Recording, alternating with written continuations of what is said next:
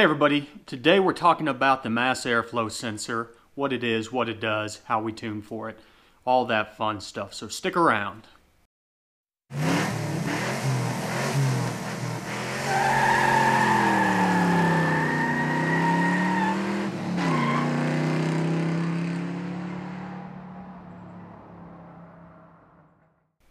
Hey everybody, welcome back to the garage, and today we're doing one of the supplemental videos that I talked about if you watched my math tuning video.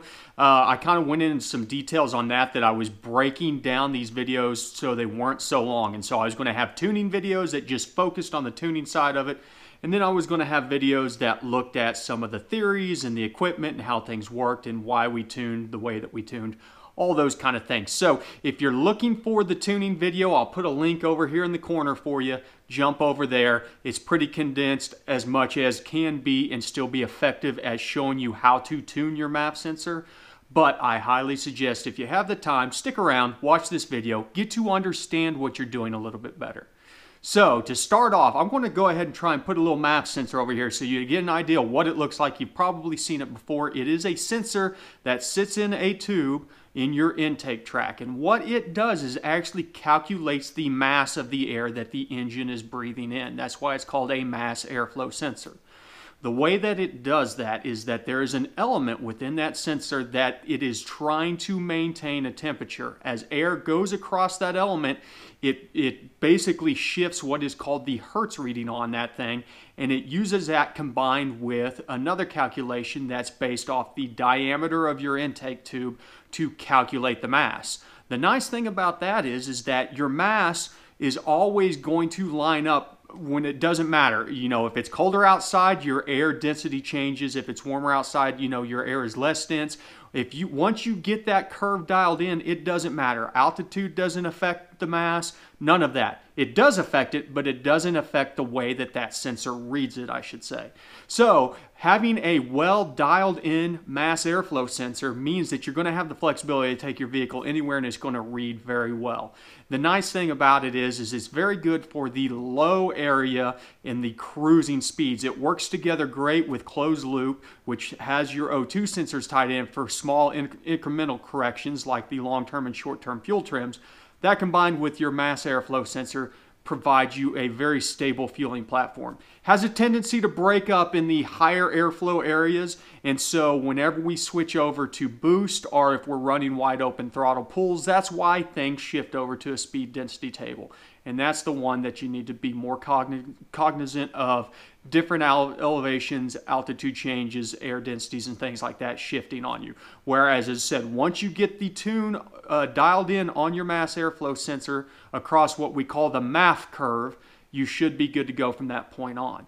So, that all being said, what are some of the issues that we run into on mass airflow sensors? Well, the big one that everybody seems to hit and doesn't realize what's going on is whenever you change your tubing size, you're throwing that calculation out of whack. That's why you need to tune. A lot of the cold air intakes out there that are on the cheaper side of things might actually change that diameter of that tubing, and they will throw your tuning off, and they can be potentially dangerous, or they can actually make your vehicle run too rich, robbing you of power.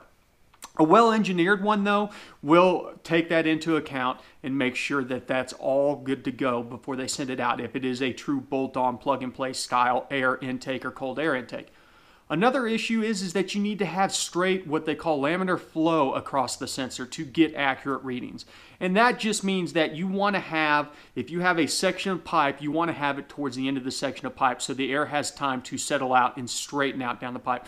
General rule of thumb whenever we're doing liquids measurements, which you know, air is technically works like a liquid in this situation, is to have at least 3 times the diameter of the tube, you know, if straight pipe upstream of the sensor. So if you're running a 2-inch diameter tube, you want to have 6 inches at least. The more you can have, the better off that you're going to be. If you get that thing too close to a bend, it can get all kinds of air currents and eddies in there that causes it to not read correctly. So that's something to take into account.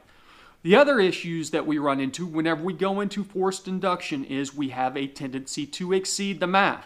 All of these things, for the most part, are only designed to work on stock cars.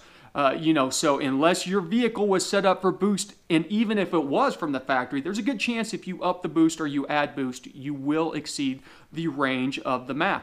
And the way to fix that is to, well, there's a couple ways. The first one, that's the easiest, sort of, is to do away with the MAF. You can actually tune your speed density tables, your dynamic airflow tables, and then run off of those strictly and not even have to run a mass airflow sensor. You'll see that a lot on the higher horsepower cars that are making a lot of boost. The other solution that's a little bit easier maybe, but requires more hardware, is to get a bigger intake pipe. So the bigger that intake pipe is, the lower in the frequency range that sensor is going to read for the same amount of airflow. But that requires you to adjust that curve, because you will now have a new curve because you have changed that calculation, as it were. So that's something to think about. That's what I've done on this one. I exceeded the MAF originally. I stepped the intake pipe a ½ inch, then went through and retuned it, and now I've got some headspace on there. But those are your two main solutions on the MAF tuning. I'm to the point now where I'm about to do away with mine and go speed density, but that's more because I'm looking at switching over to an air-to-water intercooler, and I'm just not really going to have the straight amount of pipes unless I add excess pipe. That's not something I want to do in order to keep the MAF. And this is not a daily driven vehicle. Honestly, that's where the mass airflow sensor benefits you the most, is if you are using it in a daily driven vehicle. So that all being said, let's go ahead and see if we can't put a MAF curve down here so you see what it looks like. It's going to just kind of have a curve that goes up towards the end as the mass of the air that you're flowing in the engine increases. And all we're doing is basically, that is a representation of all the calculations that are being done through the sensor, through the diameter of the tubing.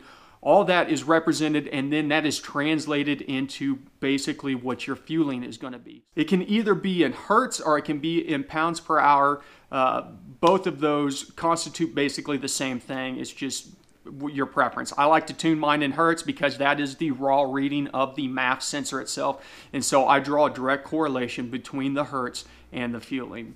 So that's kind of the big thing on the MAF sensor. It's really simple. It's really easy to work with. As I've said in the past, if you are doing the removal of the MAF sensor, double check your setup. Make sure that the intake air temperature sensor is not integrated into your MAF sensor. Your MAF sensor is not necessarily using it. That's part of your speed density or your dynamic airflow tuning, but it may be a part of the sensor to make it all one assembly.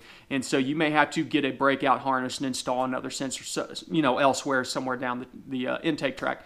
Also, if you're running methanol injection, you want to inject between the MAF and the intake or the throttle body.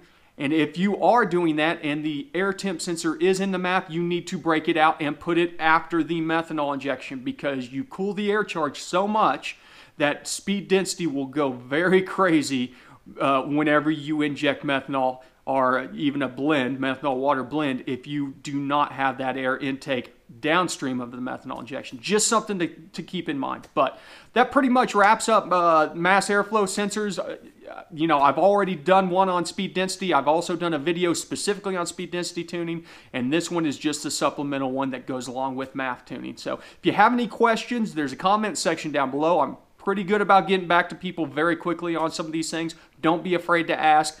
And, if you enjoyed this video along with the rest of the tuning series, which you can find down in the description, throw a thumbs up my way. And if you haven't already subscribed, there's going to be content just coming out left and right. You don't want to miss out on it. But I want to thank you for taking the time to stop by the garage, and we'll see you next time.